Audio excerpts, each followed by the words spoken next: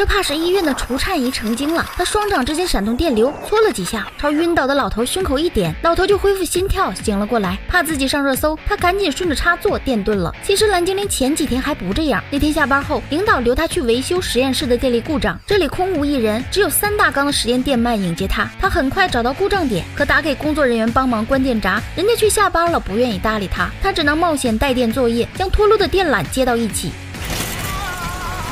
他抓着手臂粗的电缆掉进了电鳗缸，这些做科研的电鳗本就基因异常，被刺激后全都凶狠地朝他扑咬，冲撞的电子能量在他体内疯狂复制，强大到直接炸碎鱼缸。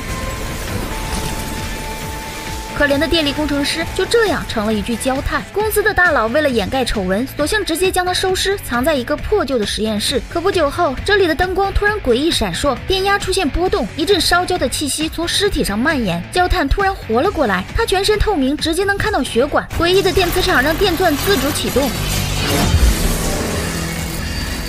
他竟然没死，变成了一个嘴唇子贼厚的蓝精灵。他极度虚弱，所过之处电子设备全部紊乱，伸手摸向车灯，电流竟顺着手臂吸收过来。他发现自己的身体就像一块大电池，极度渴望补充电量。于是他左脚1.6米，右脚1.7米，朝市中心走去。在蓝精灵眼里，埋藏地下的城市电网一览无遗。他找到主干道天井，好像见到一桌子美味，直接伸手按在高压电缆上，人流吓得四处躲避。警察拔枪警告他马上离开电缆，他吓坏了，退避到马路上，正巧一辆卡车经过。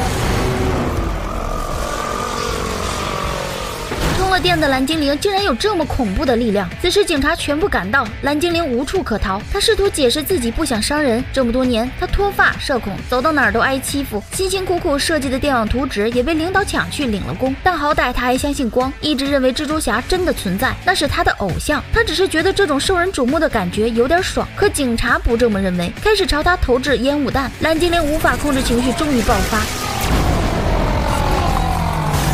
与此同时，正在谈恋爱的彼得·帕克察觉到异常，女朋友回头时，帕克已经消失，只留下了扒光的衣服。下一瞬间，他就化身传说中的身影从天而降。蜘蛛侠现身和蓝精灵打招呼，蓝精灵看见活的偶像，一激动就忍不住漏电。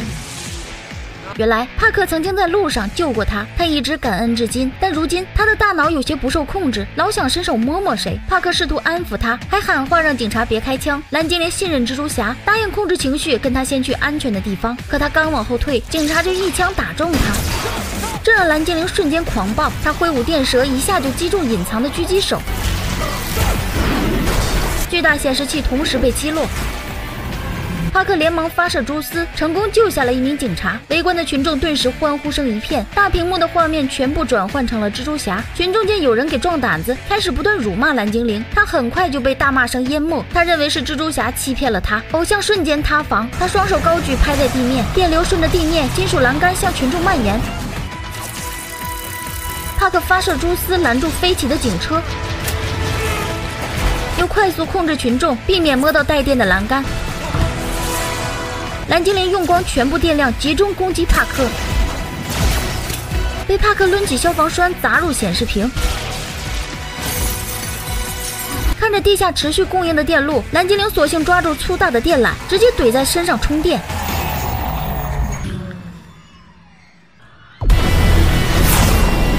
他宛如一个天神降临，随手一挥就是伤亡一片。这个节骨眼上，警察却发现蜘蛛侠不见了踪影。就在蓝精灵疯狂输出时，一道巨大水柱冲过来，直接将他浇灭。原来蜘蛛侠的蛛丝被电击无法发射，只能换个方式解决问题。蓝精灵虽然被抓住，却把帕克当成了最大的敌人。回到家，帕克开始尝试改良蛛丝，试图不受电流影响，但没有一次能成功。祸不单行，蓝精灵被抓后落到了实验室手中，不断折磨他进行研究。公司的老板找到蓝精灵的关押地，原来他得了一种变异的怪病，活不了多久。他在资料上看到也许蜘蛛侠变异的血液可以解决他身上的问题，于是两人一拍即合，准备一起去干倒蜘蛛侠。其实他们不知道，帕克已经快要跌落谷底。自从女友的父亲死在他面前，帕克一直有心理阴影，生怕女友因为自己受到伤害，总是想要推开他。女友伤透心，决定离开纽约。直到这时，帕克才发现，如果他离开，自己会更加难过。于是他做出了一个只有他能完成的撩妹壮举。几十米高的的大桥上挂满了蜘蛛网，蛛网编织成一串字母，引发了好多人围观。蜘蛛侠突然出现，掳走了一个女孩，正是准备跟他分手的女朋友。做他的女朋友不能恐高，因为约会地点都过于奇葩。正巧这时，全城突然陷入一片漆黑，一阵强烈的光芒从电场方向爆发，正是蓝精灵切断了全城的电路。糟糕的是，一架飞机在帕克面前起飞，但塔台已经断电，飞机上处于失联状态，在不知道航路的情况下，只能选择盲飞。帕克必须去阻止蓝精灵。在这之前，女朋友想到一个主意，她用车上的电瓶电击蛛网发射器，将蛛丝电磁化，这样就不怕被蓝精灵烧坏。此时天空一道道粗大电弧砸下来，攻击城市的每个角落。蓝精灵故意出现，引导帕克去追他。此时和地面失联的飞机已经飞上云层，危险的是另一架飞机迎面飞来，他们即将在同一航线上交汇的时间仅剩下4分钟。帕克来到电场上方，将巨大水管弄断，想要故技重施，但蓝精灵不再上当，在他的主场把帕克打得无力还手。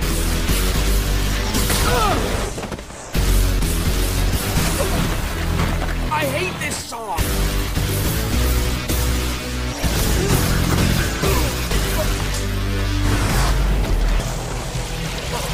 没想到还踩上点儿了。就在这时，女友开车赶到，将蓝精灵撞飞。帕克则想到一个方法，他将蓝精灵引到断裂的电缆下，用超级蛛丝将电缆重新连接。此时距离2架飞机相撞还剩60秒，地面的人心都提到了嗓子眼。蓝精灵还在持续攻击，帕克用尽了全力，终于勉强将蛛丝连在一起。女友在此时拉下电场的总闸，一瞬间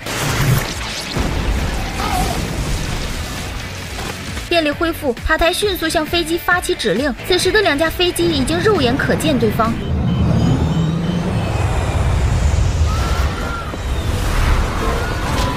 写这篇文案时，正得知广西客机失事，以此震撼的电影画面作为虔诚的祈祷，对遇难同胞表示沉痛哀悼。现实不像电影可以导演出好的结局，但我们仍旧殷切的希望能够出现奇迹。蓝精灵被巨大高压连接，强大的电流不断冲击，终于电池充电过载，结局只能是自爆。可是这还没完，蓝精灵的伙伴趁机偷袭，将女友带上100米高空抛下来。帕克尝试接住她，却被坏人攻击，女友终究还是掉了下去。帕克发射蛛丝，